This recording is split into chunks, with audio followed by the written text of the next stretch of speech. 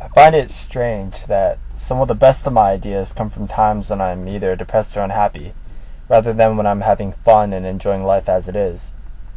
Maybe it's the time I get for myself when I want to be alone that allows me to sort out my emotions into some great creation or at least an interesting thought or two. Maybe it's the emotional aspect of depression that makes me think, as if a looming cloud of uncertainty waves over my back, pressuring me to a lower state of mind. I'm able to think apart from the norm, criticizing what's above me, or that which I'm close to experience.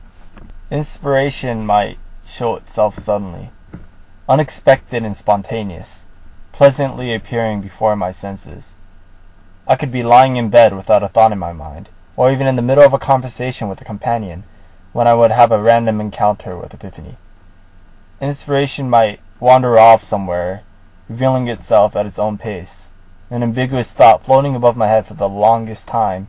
Even forgetting about it sometimes, I rethink and adjust it whenever it decides to come back, usually when I experience the same sort of unpleasant feeling that I felt when I first had that vague outline in my head. With thought in mind, I burst from unsought pressure, a sudden shift from dejection to desire, a desire to materialize what was once undesired. I find myself in an ironic situation when I gain from gloom, when I rise from fault, when I become inspired by my own weakness.